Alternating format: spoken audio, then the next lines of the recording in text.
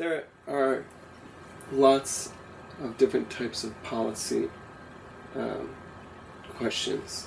There's political, there's having to do with Israel, there's having to do with women's issues, there's having to do with academia, there's having to do with the access to information.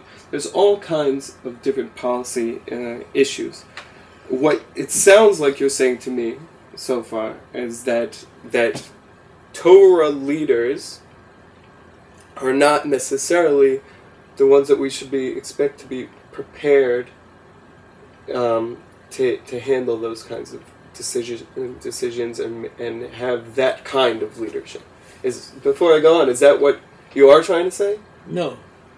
I'm only saying it about life and death situations connected to the political situation in Eretz Yisrael. So I'm asking it about the... But it was a question of education.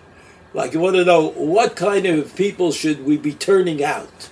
Mm-hmm. Who is it who should, who's the Jew that you imagine in your mind that that we should be producing? That I think Rabbanim certainly should have a say in that. But as you know very well, you're not going to get a single unified answer. And that's a separate problem.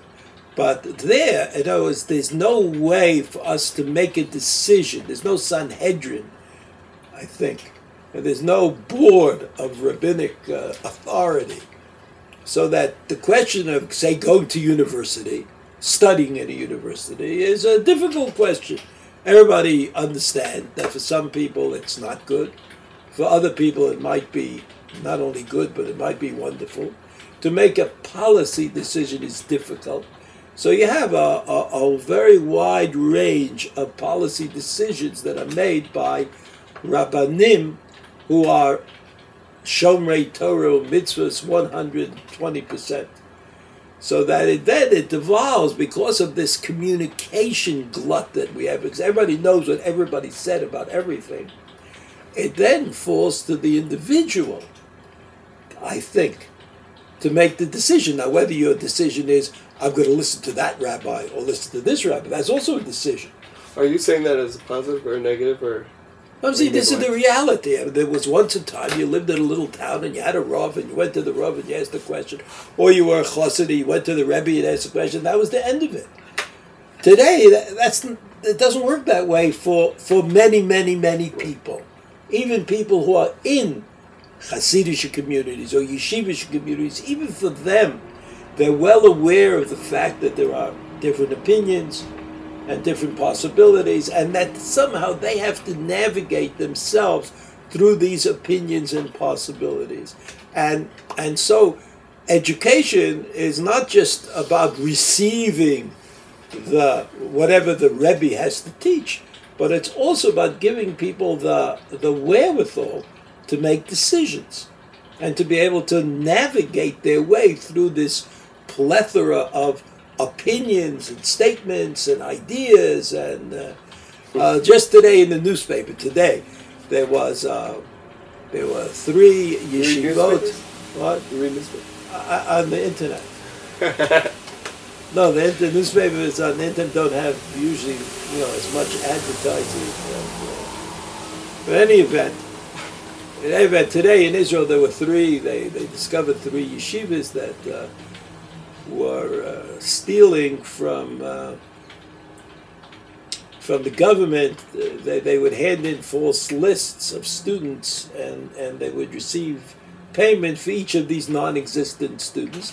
And they discovered that this was happening in 3 yeshivot, one in Mea Shearim, one in Beitar, one in Ramat Beit Shemesh. So if you look at the newspaper, so the newspaper quotes Rabbi Yashiv, interestingly enough. As I realize that newspaper quotes are not always accurate, but the newspaper quoted Rabbi Yashiv as saying that these people have the status of a rodef, that they are, besides causing a chilul Hashem, they're endangering all of the other Haredim in the community, and therefore they should be despised. He didn't say that, but like a rodef, they're a rodef. You have to stop them. The other newspaper article explained the ideological position that these people had, that since the government, by taking taxes, is stealing money from me, since I don't like the government, I don't recognize the government, they're stealing money, so stealing the money back is not called stealing. It's more like a recovery enterprise. So here you are, you're reading the newspaper. It doesn't have to be in the newspaper. This, I'm sure, is the conversation that yeshiva-type people have all the time. Is it a this or is it a that? Is it a rodef or is he righteous for stealing money of Robin Hood? He's stealing money that was stolen and is using it for Torah purposes. What could be better than that?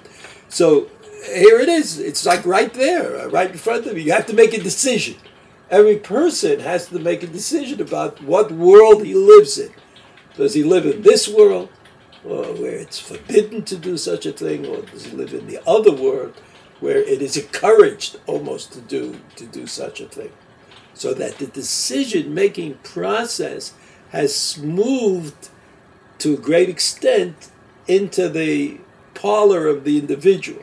And then even after you hear what this rabbi says, or that rabbi says, or even people who you have great faith in and trust in, you still have to make a decision, because you have to justify for yourself that you're not doing what the other leaders have told you to do. So that's, I think, maybe I'm exaggerating, and probably existed for some people in olden times, but today, because everybody knows instantly what everybody says about everything, so that if that's how it comes in, so if you're scholarly, so you say, well, why did he say this and why did he say that, and you generally find that all positions are justifiable.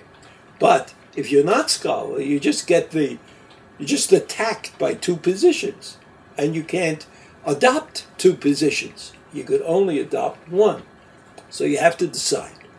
And that demands education. The better you are educated. I mean, one of the big problems of democracy is that people who vote don't always understand what they're voting about. And maybe that democracy is still the best system that we have to produce what we produce, but it's not simple. Not simple. People don't always know what it is that they are voting for. And in Torah, it's important that people be on a high enough level that they can make a decision that is reasonable. Like, I'm not taking the power away from the rabbis. I'm just saying that the rabbis have given me this dilemma. And I look around, there's no one who's going to help me if I don't help myself.